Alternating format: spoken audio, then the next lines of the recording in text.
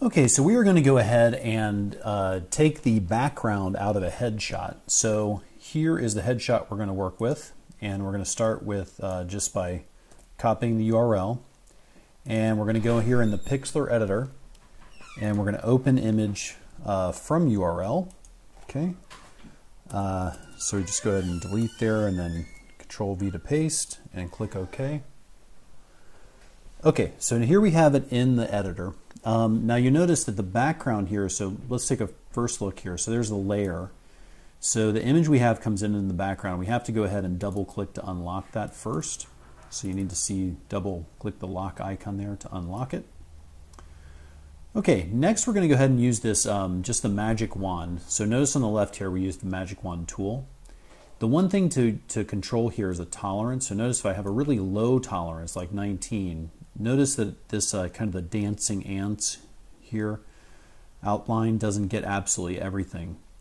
But if I go ahead and raise it a little bit to say like 35 or 40, and then I click it, I'm going to get more, more of the area. Okay, so once I have that area, I can go ahead and hit backspace, and that kind of takes everything out. I can then, I don't have to worry about the edges over here because we're just going to leave those. Notice that on the picture I've selected, I can see the entire head and shoulders all the way down to the bottom, and that's what you want. You don't want any part of the area cut off. If we're going to use this on a web page, just one straight line at the bottom cut off. Okay, so the next thing we're going to do is, because hair is the most difficult part, so to make it look natural, what we have to do is we're going to use the magic wand inside the hair here. So notice that anywhere you see the background, this gray color, and you see why it's easier with kind of a solid color background. You want to go ahead and just kind of reduce the tolerance also down maybe to 17 or so. And then we can start to go inside this other hair area. And what you want to do is you want to go ahead and just kind of get in between these small hairs here. And it's going to look much more natural if you can get kind of in there and kind of get some space between them. It's not going to look 100%, you do have the option of actually coming in and kind of taking out these areas. In this case, you could start here, then go up and around. And let's actually take a look at that. So if we have this marquee, in this case, let's just stick with the, that'll be another video. Let's just stick with the magic wand here. It's a little bit less difficult. So we're just going to keep clicking inside here and keep backspacing and kind of clean some of that out. We could also go ahead and zoom in if we wanted to. Let's say that we did want to go ahead and clean some of that up. We could go to like 1000% here. Oops, I guess we can go to 500%. And we can kind of go up, and it's really necessary to really zoom in here. Okay, so if you're going to start editing the picture at all, you really need to go ahead and zoom in. So let's go ahead and grab this lasso tool here, and we're going to feather by 1 pixel. Okay, and this is a case where, say you have a hair area that you just can't get in there with the magic wand tool. And notice I'm just going to go pixel by pixel down, and then I'm just going to go across. I'm just going to cut kind of a big area out there, highlight it, delete it, and so we're going to slowly move down. Another way to do this with the lasso is actually use this straight line on the lasso and kind of go down, and notice that we have kind of this area with the cheekbones here. And you can just kind of click down along this line. And then we're just going to kind of go down and follow the line of this hair that we wanted here. Okay, click, click, click, click, click, click, click, and you just kind of go down following whatever line you're going to go. Clicking a lot with this straight line lasso. It's a little bit easier to control than the regular lasso. And delete. I'm kind of using the wheel mouse here. And then finally we're just going to bring it up and around. And when we zoom back out, we should have something that looks pretty natural here. The one thing that we might have, notice that when we zoom back out, we have kind of this cutoff space here on the right. It doesn't look too great. Let's go ahead and undo some of this. Let's go back in and try it one more time. Okay, and you'll need to do this too. So once again, we've got the straight line lasso here. We're going to zoom way in. Mainly what we want to get is this cheek area. So we're going to come straight up here. Oh, and that's what happened there. We got some. It looks like we got a little bit of artifact here with the cheek. So if you notice, the cheek is kind of, it looks like somebody edited this a little bit previously and kind of actually deleted some of her cheek here, which is okay. Let's take a look at how to fix it. Okay, so I'm just going to come back in. We're just going to kind of follow the hairline down. And of course, this video got longer as usual, but it's good, important to make your work look good. So we're just going to go ahead and delete there.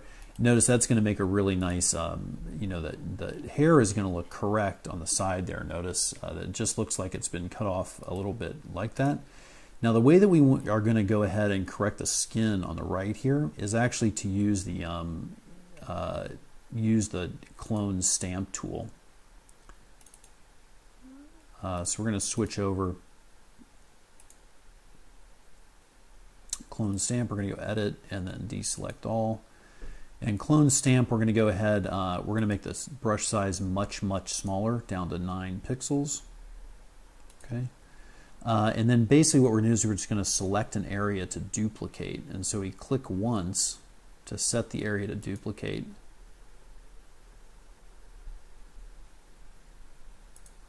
Boom, we control click to find the source point. There we go. Control click. And then we're just going to click a couple of times and notice that it's cloning in that area that I originally selected. So I'm going to control click again. And we're just going to control click in, and notice I'm just creating more of that exact same skin tone there. And then what we're going to do is we're actually going to smudge it. Okay, and then so we go into with the smudge tool. We're going to reduce it to another 5 pixels amount. And then we're just going to come in and kind of clean that up and smudge it in. And that's going to really blend it in there. Okay, so let's kind of zoom out and we'll see what it looks like. Notice that that area in the cheek on the right, on the left there now comes out above the hair. So that, okay, so there we go. So there you have it. So basically, you use a kind of a combination of the magic wand. You get in there with the lasso tool with the feathering of at least 1 pixel. And then any places that you need to rebuild, use the clone tool and then smudge everything out. Okay, so the last thing we're going to do here is we're actually going to move this over to a new image. Okay, so we're going to click, whoops, I need to click and drag. So we're going to click and drag. Didn't quite get it there. We're going to click and drag and just make sure we got the whole image there. We just went a little bit outside the where the headshot is. We're going to control copy, control C, and then we're going to go File, New. Okay, File, New Image. Okay, and it's going to give this the size there.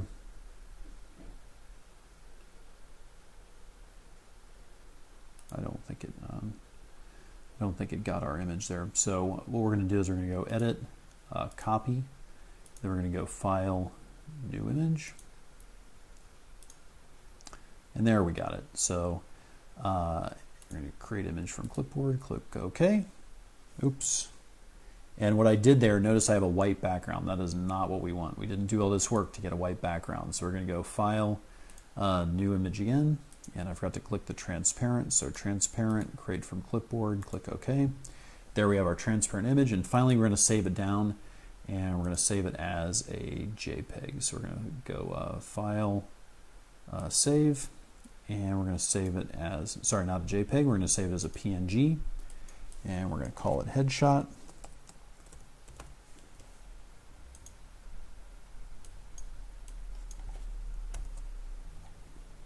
Oh, my keyboard is acting up here, so I'm just going to save it as Untitled for now. So I'd click OK, and I'm going to save it as Headshot. Okay, PNG, and And I'm going to go ahead and choose where I want to save it and then click Save. And there we have it. Okay, so that is how we go from a background, a person, a headshot on a background, to a headshot which is now transparent and really very usable on the web on whatever background we choose. Okay, best of luck.